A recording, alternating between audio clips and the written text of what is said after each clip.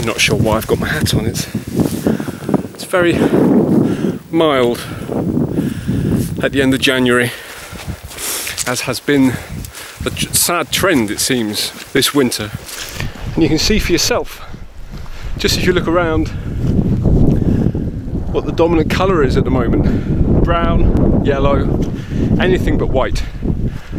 It's quite alarming, really. It's been so mild, and the snow has been transitory. What few heavy falls there have been, and there have been some, they've not lasted long. And the winters are getting leaner, less reliable, more changeable, fewer cold spells, and when we do get them, they're shorter, and it's a shame.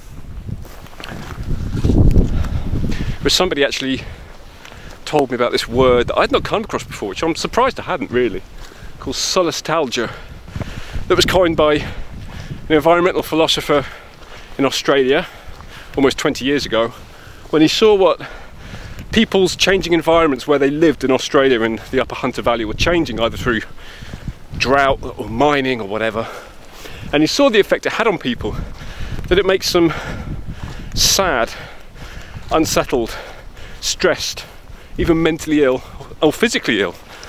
And he called it this thing, solastalgia, which is a mix of the Latin roots of solace, pain and nostalgia, and it's to describe, as he calls it, homesickness, but when you're at home. It's a sense that your home is changing and you can't do anything about it, and it's changing so radically, so fundamentally, that it almost doesn't feel like you're home anymore, and it makes you feel unsettled. And that's exactly what I've been feeling certainly this winter, because as I say, you can have one lean winter and that can be, you get over it. It's a lean winter and you tell yourself the next year will be better, and it usually is, or at least it used to be. Now, it seems, year after year after year, it's becoming more difficult to get the kind of winter conditions that really sustain me throughout the whole of the year. So I'm starting to think it's changing fundamentally how I interact with this landscape, and certainly in winter.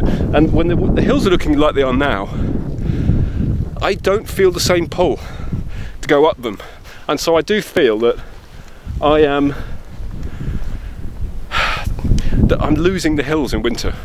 I don't have any great joy to go off to walk brown hills in winter, because in my head a voice is always saying this isn't how it's supposed to look, and it just reminds me of what it should be like and how it's changing. It just makes me sad, and I don't want to have that. I don't want to be walking in the hills feeling sad.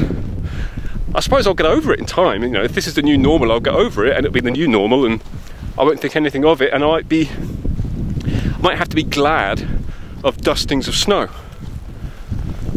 But it is cumulative, and with every year this happens, it just compounds this, what I've called this malaise, I suppose. And I feel sad, and I'm not sure where it's all going to end up. It's going to take me a while to get over it.